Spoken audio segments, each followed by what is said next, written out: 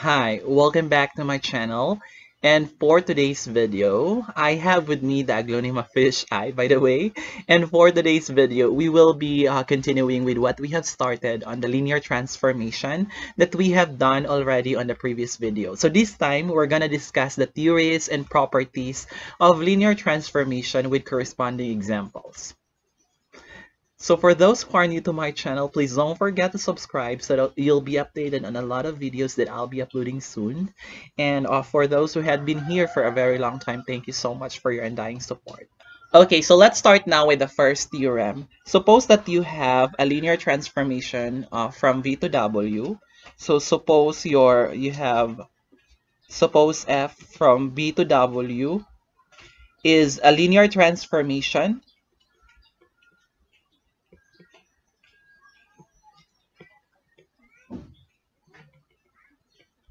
Then f of 0 is actually 0. So your 0 here is actually coming from your domain, and this here is coming from your codomain. So that will be the first theorem. It says here that the linear transformation sends the identity element of its domain to the identity element of the codomain. Okay, so to show the proof of this, I'm gonna show you the outline. So if you have f of 0b, technically that's the same as f of 0b plus 0b, right? So that means two zeros is the same as 1 0. So in this case here, since f is a linear transformation, I can separate them. So I have f of 0v plus f of 0v. Okay. Okay, so meaning to say that I would have this equality here as this.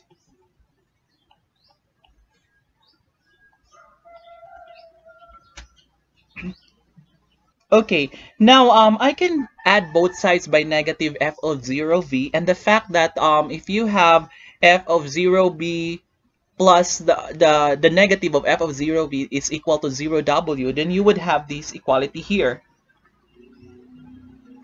That is, we have this. So therefore, we have proven the claim now.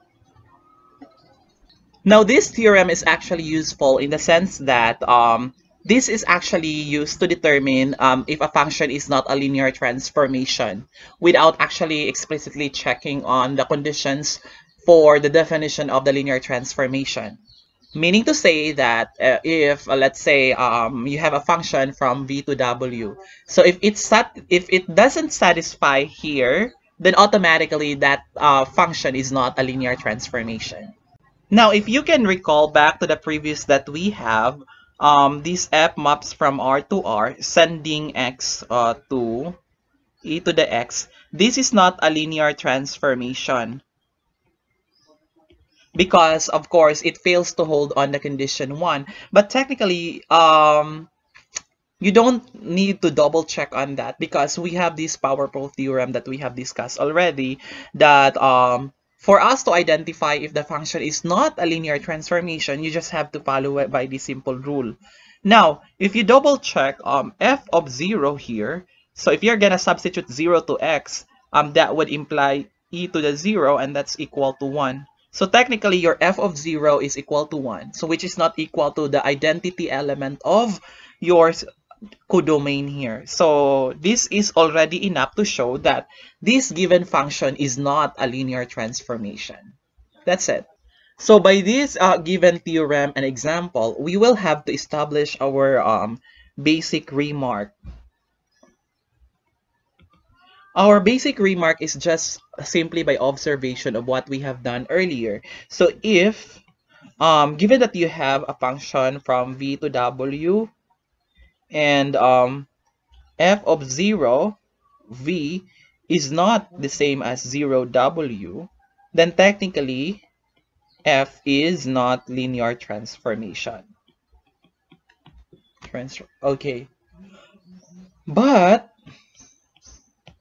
if f of 0 equals 0w, it doesn't mean that this already shows that our f is a linear transformation. This only simply tells us that our f might be a linear transformation.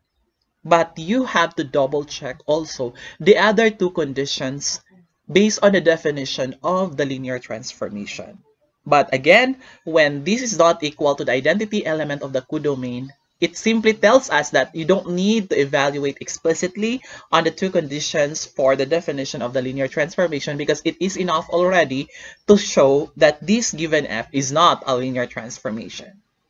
So if you have any questions or doubts or clarification, please comment down there so that I would know. Okay, to support on that claim, because again, we have already a remark that when the f of 0 is not equal to the identity element of the codomain, then technically that's not a linear transformation, but the converse doesn't necessarily hold. Now, to show on that, let's consider this. F of r here maps to r, sending x to x cubed. If you can recall back on the previous video that this is not a linear transformation, but observe that f of 0 is actually 0. So meaning to say that for you to be able to identify whether the function is a linear transformation or not, you have to double check that f of 0 will not be equal to the identity element. If it's not equal, then we're done. If it's equal, we're not yet done. We have to double check the two conditions, and we have to find out if which of those conditions the f fails to hold. That's it. So again, we have the definition for a linear transformation, and we will give emphasis on the first condition, that if you have u plus b here, you would get f of u plus f of b. Now, in this case, this simply tells us that the linear transformation preserves addition.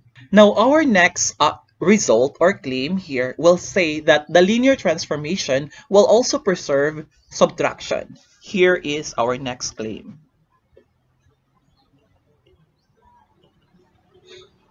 Let f maps from u to v.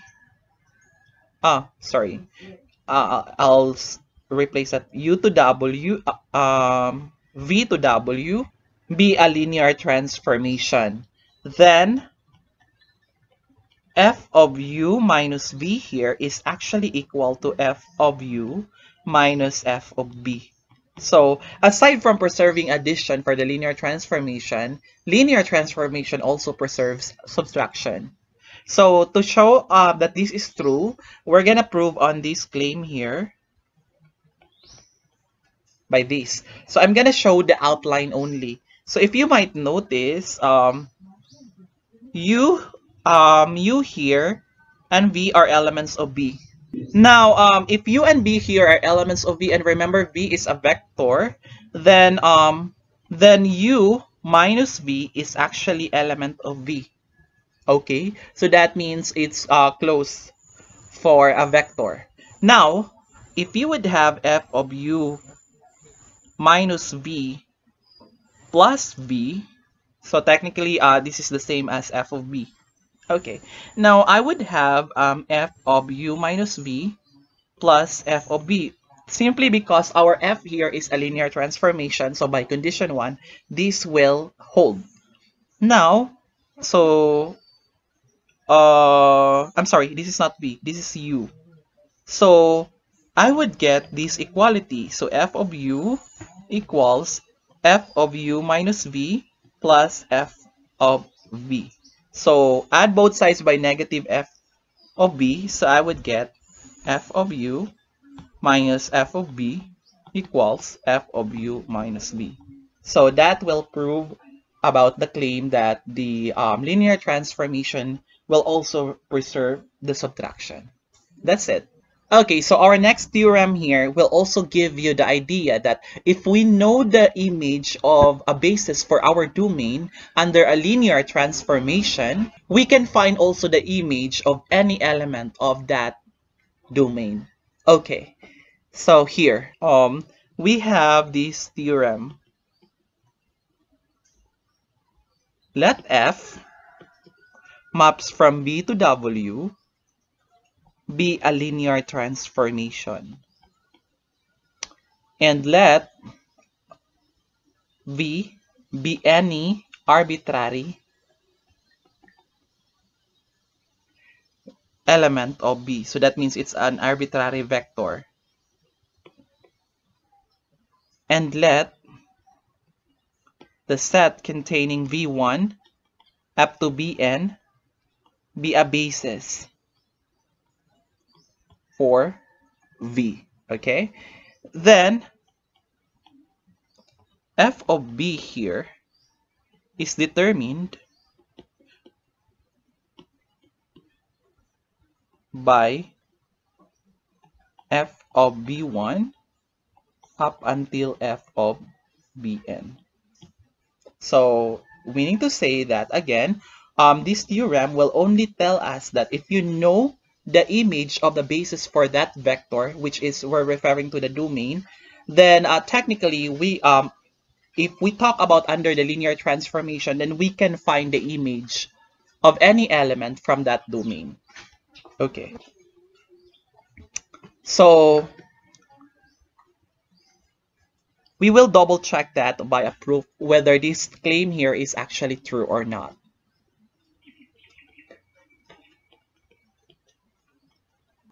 Okay, so let V here be B, and since this V1 to Vn is the basis for B,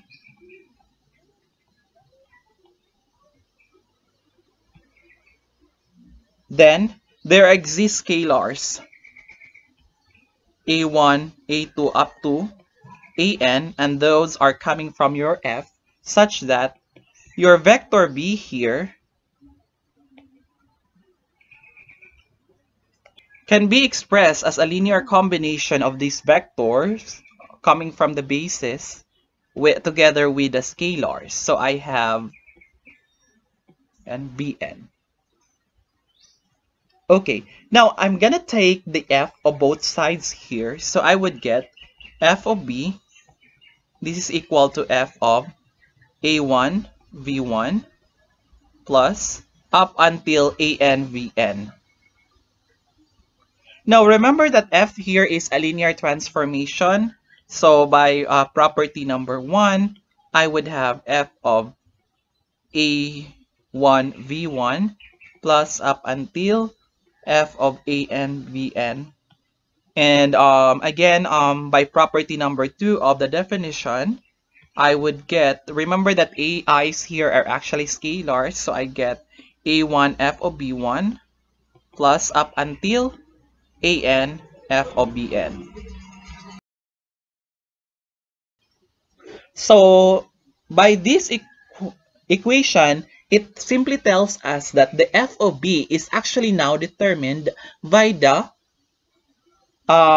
f of B1, f of B2 up until f of Bn. So therefore, this theorem simply tells us that the image of the basis for the given domain under a linear transformation can be determined by the image of any element from those domain. That's it. Okay, so let's consider an example for that theorem. Let our t here maps from f1 square bracket x to f1 square bracket x. And our t here is a linear transformation. We define here so such that t of x plus 1 here is 2 and t of x minus 1 here is x. Okay. So the question is, we will find t of 3x plus 1. Okay. So we will solve on this one here. So we will use that theorem. Now note that x plus 1 and x minus 1 here, this set is a basis for f1 of x. Okay? Also, we can write 3x plus 1 here. We can write that as 2 times x plus 1 here plus x minus 1. Okay, so therefore, solving for t of 3x plus 1 here, I would get t of 2x plus 1 plus x minus 1. So remember, t here is a linear transformation, so I would get 2 of t x plus 1 plus t of x minus 1. So we have the assumption here that our t of x plus 1 is 2 and t of x minus 1 is x here. So I'd get 2 times 2 plus x here. So our final answer would be x plus 4. So therefore, t of 3x plus 1 is actually x plus 4. That's it. Okay, so we will consider another example here. Given that you have a mapping from R2 square bracket x to R3, so bilinear transformation in such a way that you define f of 1 minus t, you have an order 3 tuple, 3, 0, 1, and we have f of t, we have an ordered triple of 1, 1, 1, and f of t squared, it's ordered triple 1, negative 1, 0. So we are looking to solve for f of 1 plus 4t plus 4t squared. Okay, now so we will solve on this one. Okay, note that this one here, 1, okay, sorry, 1 minus t, and you have t, and you have t squared, is a basis for R2 of t. Okay, so since this set is actually a basis, then we let scalars a1, a2, a3 in R, such that we would have this equality here.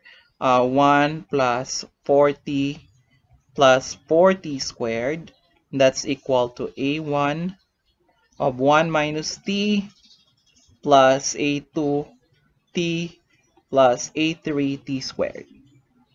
Okay. You can simply verify that your a1 here is 1, your a2 here is 5, and your a3 here is 4. So by that, taking the f of both sides, so I have f of 1 plus 4t plus 4t squared, I would get f of, how would I do this? That is,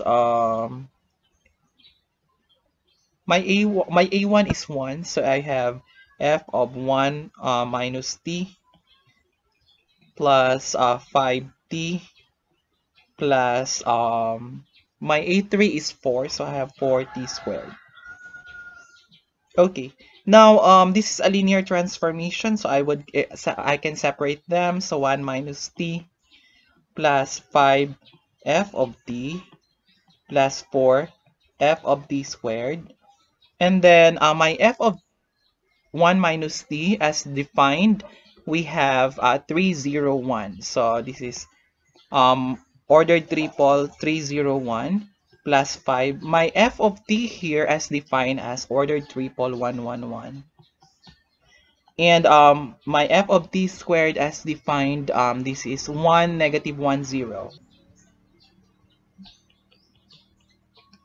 Okay, so therefore I would get 301 plus 555 plus 4, negative 4, 0.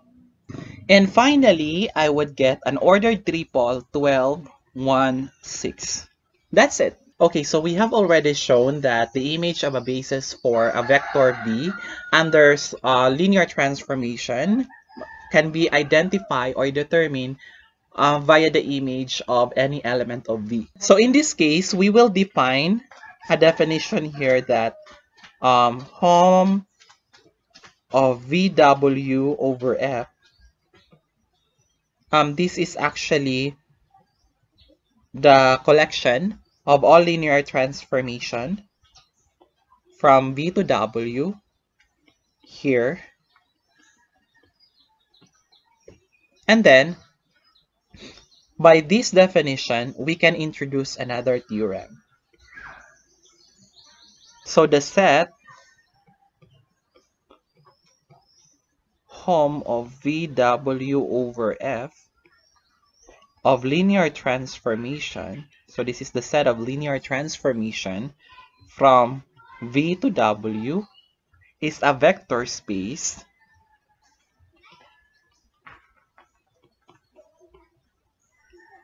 okay, such vector space under addition of functions and scalar multiplication of functions.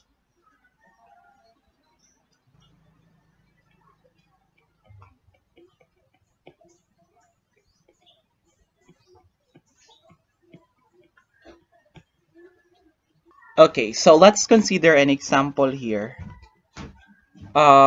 If you might notice, the set here, Fm, wherein this is R to R, such that f of m of x is the same as mx, where your m here is in R. This is actually a subset of the collection of all linear transformations from R to R over R. Okay. Now, the question that we arise here in our mind is that, are there any linear transformation in... Okay, so to solve on that, we let f from R to R be linear transformation. Now, if you notice, your 1 here, the set containing 1 is already a basis for R.